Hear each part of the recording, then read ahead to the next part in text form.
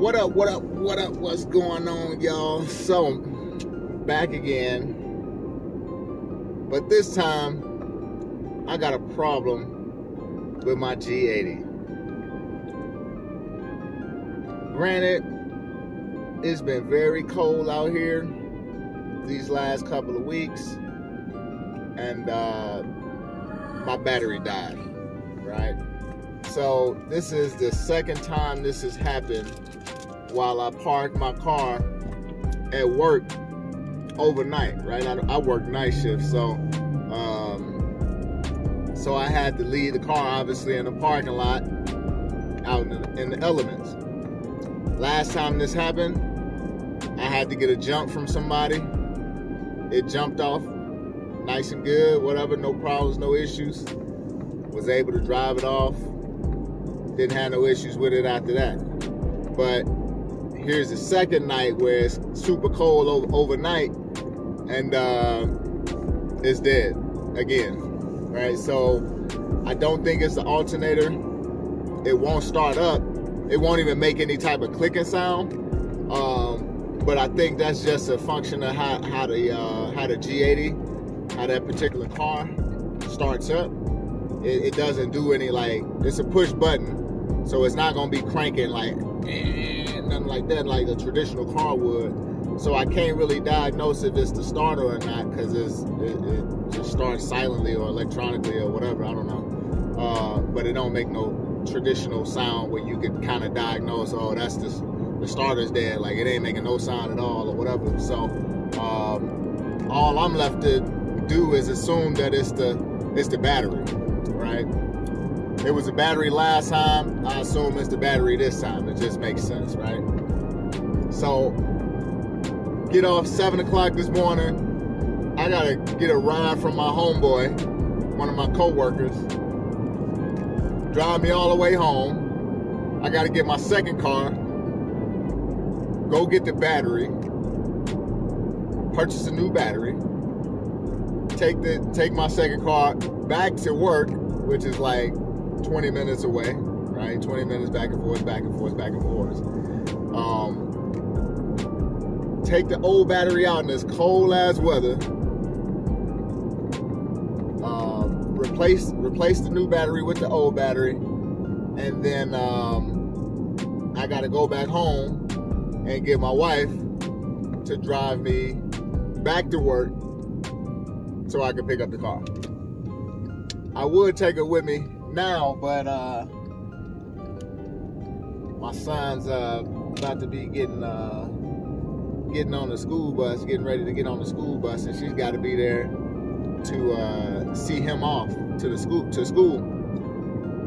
So it would be so much easier if she could ride with me, but you know, while she's doing that, I'm gonna go and take care of the battery and whatnot, and by the time I get back home, she should be ready to go, and we'll just head right back out and I'll pick up the car. But it's a pain, man. This battery situation is getting old. I don't know if it's just a bad battery that Genesis provided, or that they put into these cars or whatnot, or I mean, because this ain't no extreme weather or nothing like that. It ain't like it's, you know, negative degrees out here. Like right now, the sun's up, but I would say maybe it was 10 degrees last night, something like that, and that mug died out.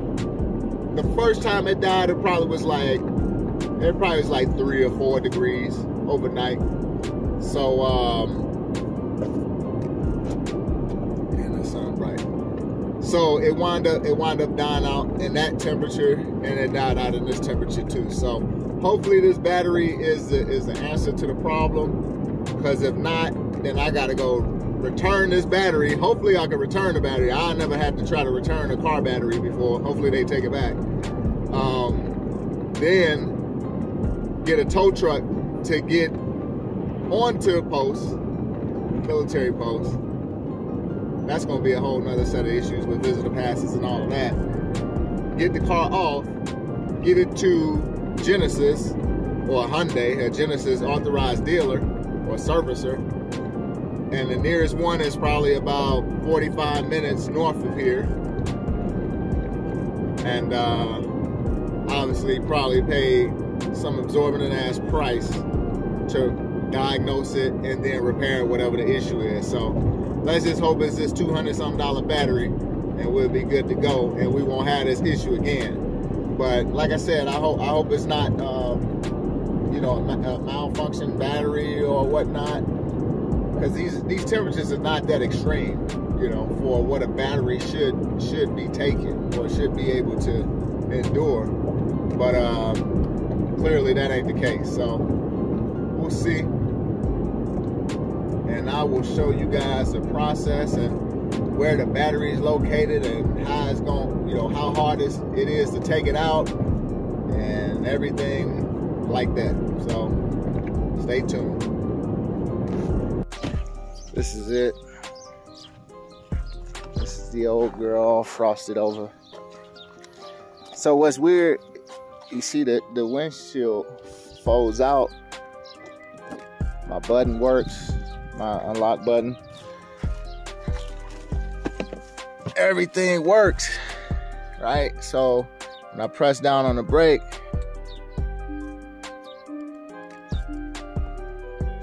see? It don't work. So, no dice on that. We go ahead, open the trunk. Trunk work, automatic. It's so weird. It's weird because it did this exact same thing last time, right?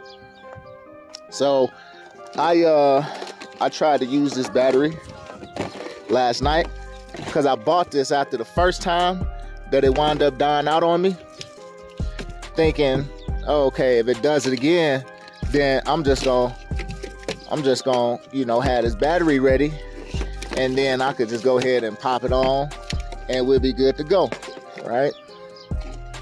And you know, I won't have to have nobody jump me, none of that type of stuff. It'll be good because I just throw it on there. It's portable, but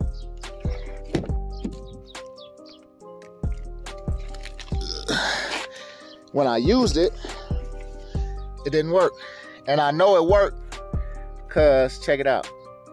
The battery is on, and when I touch the two little prongs together, it sparks. So I don't know what the fuck, if it's just not powerful enough or what, but oh, hold on, let me show y'all this real quick too. All right, let me take, I got this thing in the way. It's all the way back here. All right, got that off. So they put this damn battery in one of the goofiest places, right? So the battery is up under this carpet, and then you gotta grab this little thing, pull it up, and I think there's a hook up here for it. Here, it's hard to hold the camera and do this at the same time. Give me a minute.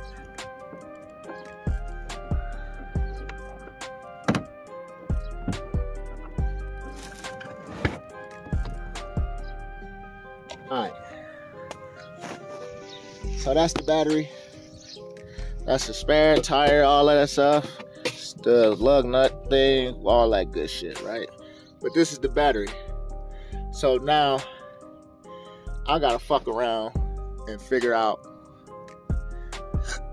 how this battery is supposed to come off, because I ain't never had to deal with no shit like this, whatever this is. So I think it's just a screw though.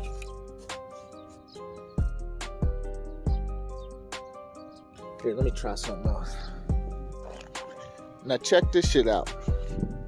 So I got the ratchet, which is of size, right? It's a short one, but it should be able to go in there.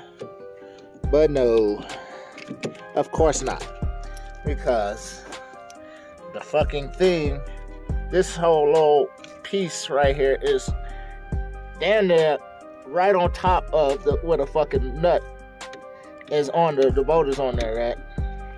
And I can't fucking get this thing on there. So now I gotta use one of these, but obviously look how high that is, right? So I can't get flat with it. I can't get flat with the damn, with the thing. Third issue is, even when I get it on there, I don't have no turn radius. I got maybe like a fucking like a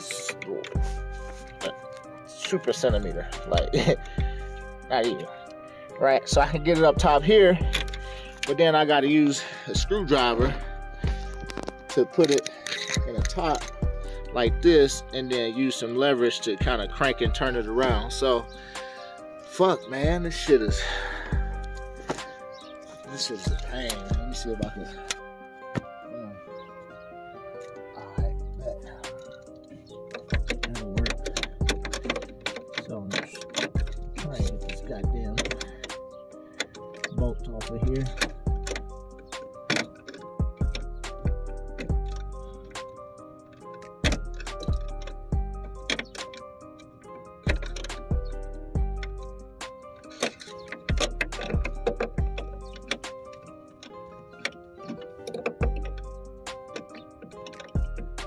This doesn't make no fucking sense. Like, this shit is like directly over top. I cannot get. Definitely can't do that.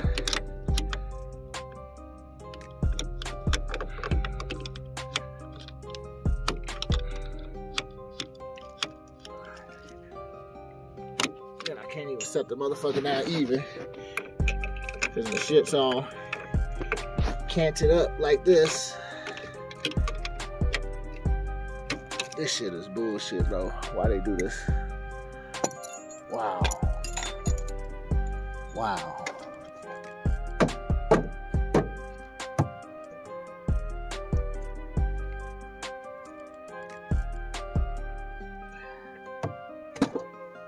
Oh. So I'm gonna try to daisy chain 2 jumper cables together, and then hopefully that'll be long enough to stretch all the way to my car. See, the fucked up thing is I like to reverse park into parking spots. But that's kind of fatal. It's a fatal move when you got a car that has the battery in the fucking trunk, right?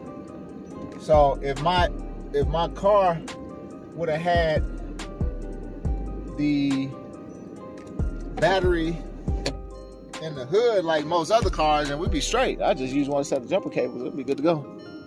But there's not. So I gotta go the whole length of this car all the way over to the trunk, which is much further, obviously. So let's get these fucking cables out, man. Shit. All right, so we got these 2 cords.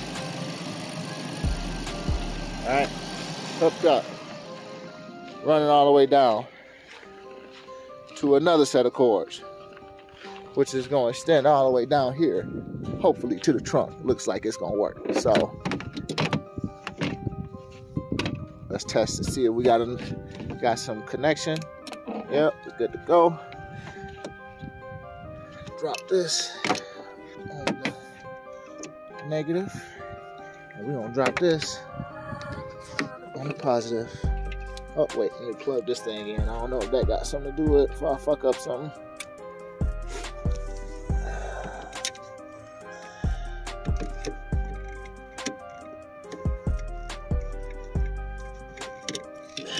It's so fucking hard. I really don't understand why they put this shit in here like this. This don't make no fucking sense. You could barely get a place to grip on the goddamn, on the damn terminal. Like, it's the stupidest shit. They don't put this shit, sunk it all the way down into some damn plastic fairing thing. All right, let's give this a little bit of juice. While I get this bit some juice, I get warm Look at my hands. Shit. My hands is crusty. Fucking dry. Cold. Frozen. Damn, it's cold out there, boy. I tell you what. Shit. Get some juice. Let it sit for a little bit. Man, but like I was saying, it shouldn't be this difficult. Like, the worst thing about this whole situation is the fact that that little hard little plastic piece, because they got the terminal. Hey, excuse my hands, I'm crusty, y'all. Like, it's super cold.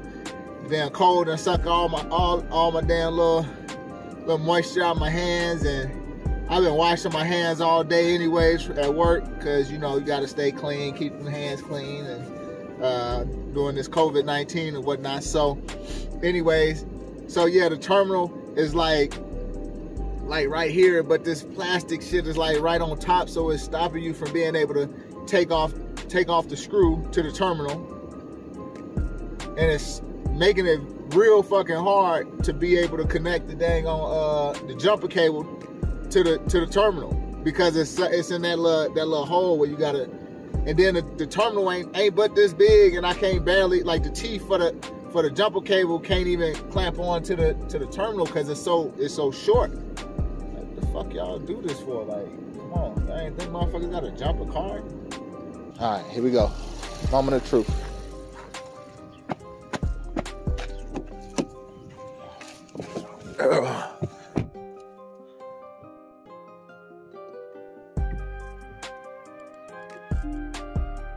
Bitch.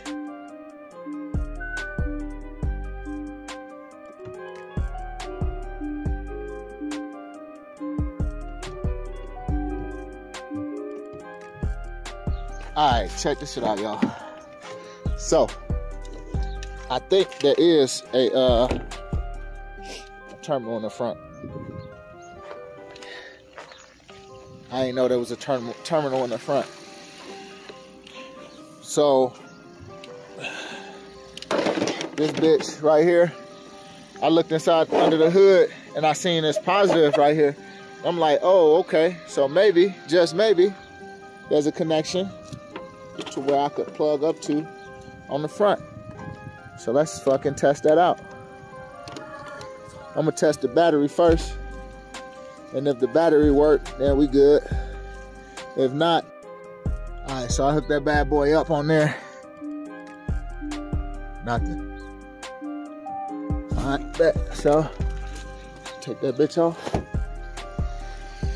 we're gonna try the other shit. Put the ground on some metal.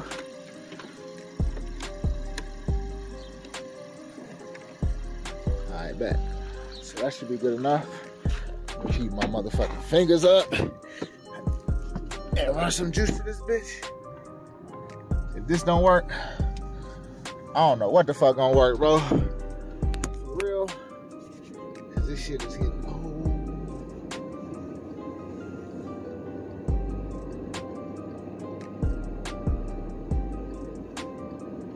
So I'm gonna try to put a hammer or some shit down there, so I can keep the accelerator going. Gotta do some jimmy rig shit around here, man. Watch this. There we go.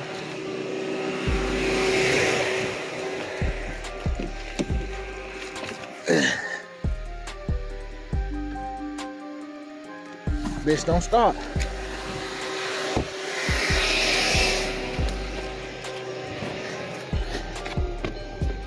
Take that off, shit. Don't want to leave that on too long. Want to burn up my little faux banger up in here. You know what I'm saying? My little faux banger. Yeah, this motherfucker, I'm not getting nothing. I'm not getting shit from it.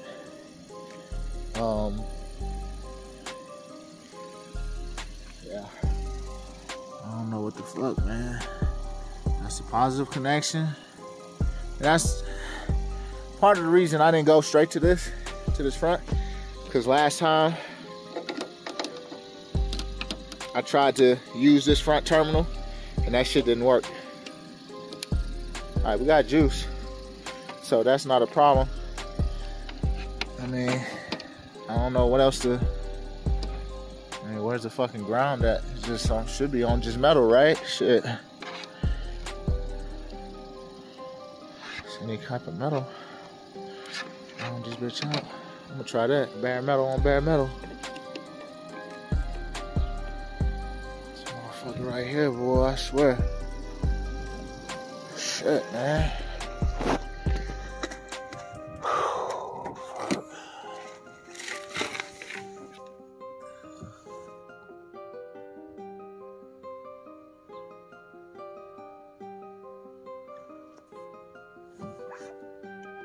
This is not starting, bro.